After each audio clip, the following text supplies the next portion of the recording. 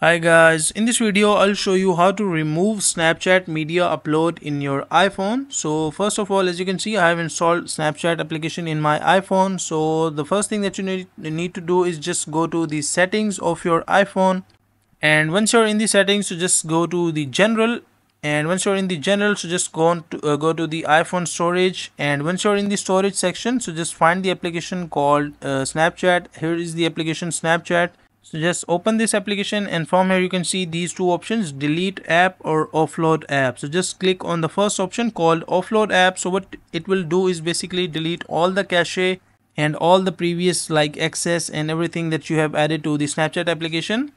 So just offload the app, click on offload, and it will ask you to again download the application if you want to reopen. So just again download and log in with your account. And once you do that, you will be able to remove Snapchat media upload in iPhone. So that is a simple and easy process of how you can do it in your iPhone.